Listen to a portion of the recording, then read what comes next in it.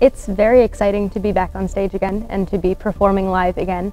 For so long, I had to sit in my bedroom and do shows over Zoom or just kind of sing to myself. So it's very exciting to be able to do that live and in person again and to get the opportunity to have that connection.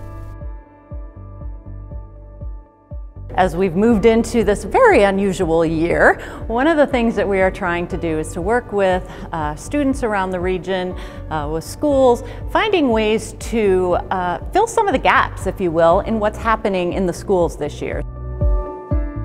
So here at the center, we try to provide a creative outlet for all of the young people in our area. There's really something for everybody in our region. We're very proud of our offerings and how that can impact all of the young people. By being here at the Center for the Arts, I've learned a lot of great basic skills to apply to theater and just in life. It's taught me to be a better leader, to lead by example.